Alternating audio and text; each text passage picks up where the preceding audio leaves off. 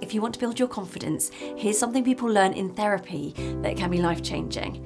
Now, everyone has a comfort zone, right? Those situations that feel easy and safe, and everyone thinks that everything outside of that comfort zone is overwhelming and frightening. Let's call that the panic zone.